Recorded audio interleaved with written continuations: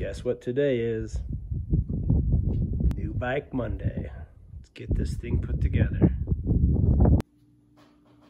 All right, today is New Bike Monday. So I ordered a Marin Mount Vision 8. This is a bike that I've kind of been eyeing for the last year or so. Finally got an opportunity to pick one up, so I'm gonna unbox it, put it together, and see what it's like. Kind of excited to try it out.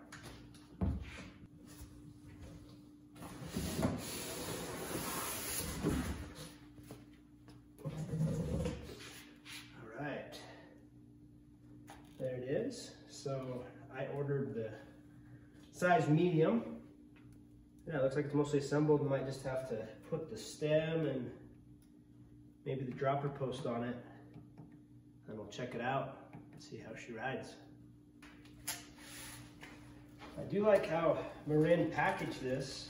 So they have these nice little Velcro straps and some mini cell foam that they put to kind of protect the bike where it might rub. Probably even repurpose that for something else.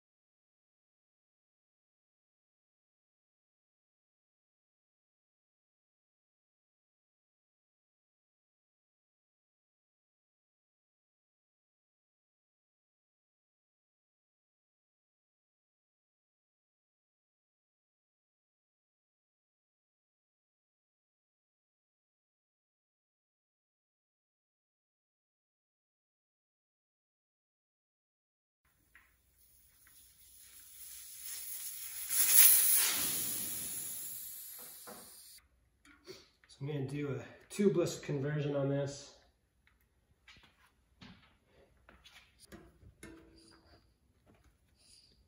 There we go.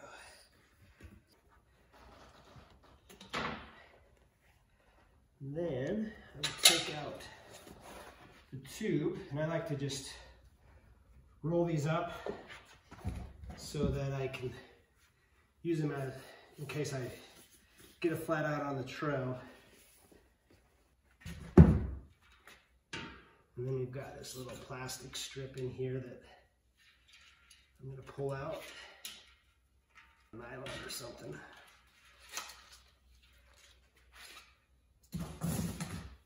I've got some good old Gorilla tape that works really good.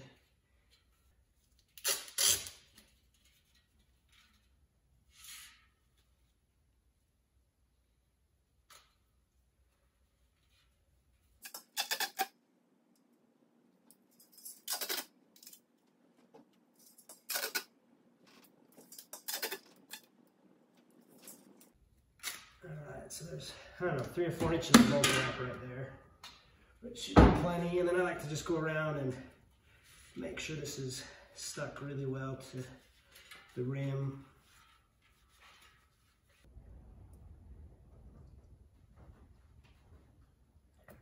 Put some exact measurements in there. Usually it's, I don't know, between 1/4 of a cup and 1/2 a cup or something like that. So whatever looks good. Usually the first attempt with an air compressor, I can get this to seat pretty well. We'll see how we do. All right, that was pretty good. So I just blocked that with my finger, grab my valve stem,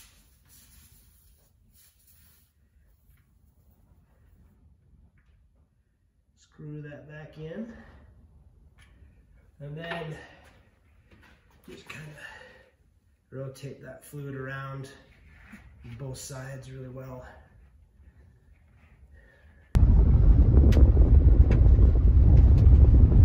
So I just got done rafting on the Snake River with some former neighbors and old friends of mine, and ended up getting back to Pinedale a little earlier than I expected. So I thought, hey, I've got some time. I'm gonna fit in a little bit of a bike ride.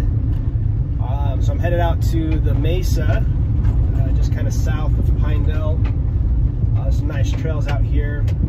I'm gonna do a little bit of a review of the Marin Mount Vision 8. I just picked that up the other day. I've only had it out on one ride, so I'll try to get some good footage today and maybe just share some of my thoughts as I ride it, kind of how it compares to some of the other bikes I've ridden. And you know, hopefully I have a good ride. Pretty warm. It's about, well, warm for Pinedale. It's like 77 degrees right now. Nice blue skies. Should be a good ride.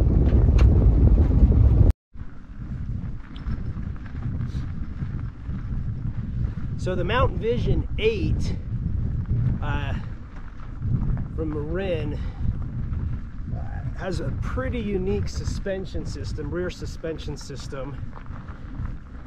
Their claim is that it doesn't require a lockout or anything, and that you're supposed to get similar performance of a hardtail for your climbs and whatnot, but then have the, you know, bomber performance of a nice downhill bike with the full suspension. So we'll try that out. Starting right here with this big hill. There's a nice little climb. I'm doing a trail called Rim Shot. One of my favorites. It's a good combination of climbs and downhills. This first one's a beast though. Woo! And just when you thought that was good, still got some more climbing ahead of me.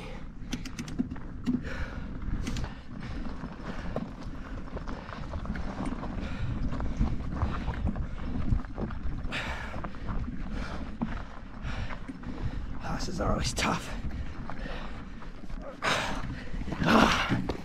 I didn't make it. Dang it. So close.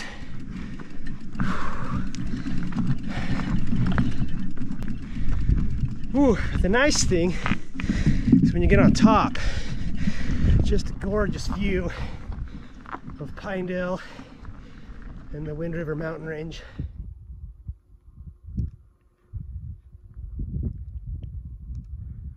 Tell you what, the video does not do it justice for how beautiful it is up here.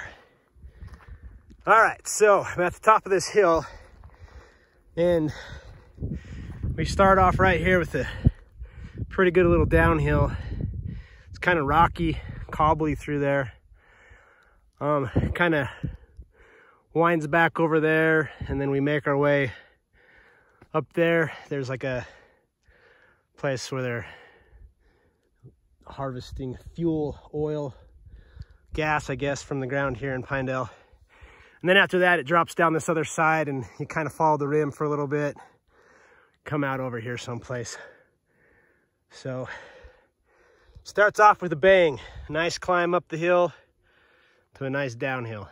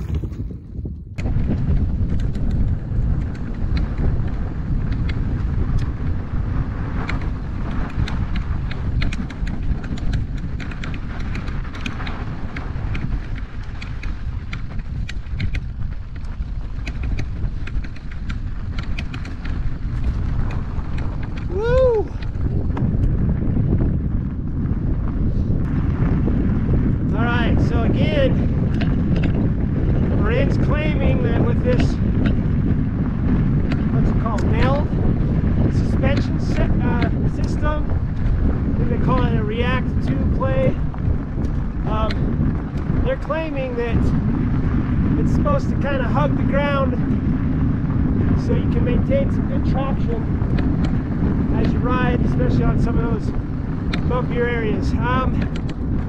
True or not, I don't know. I think there is a little bit of a difference. I do feel something different. Can't really quite explain it. I'm not quite sure I have the whole suspension system dialed in exactly yet. Or, you know, it's my second time riding it. I could probably play around with the rebound. I did pump the shocks up to the pressure recommended, you know, on the front fork, and the one that Marin recommends on their website. So, but I might toy around with that a little bit, just see if that changes things for me at all. Could toy around with the tire pressure. I don't know, I'm not sure I'm a big fan of these tires. They're a little bulky for me, like pretty square. I'm used to a more rounded tire. Yeah, maybe it's something I just need to get used to.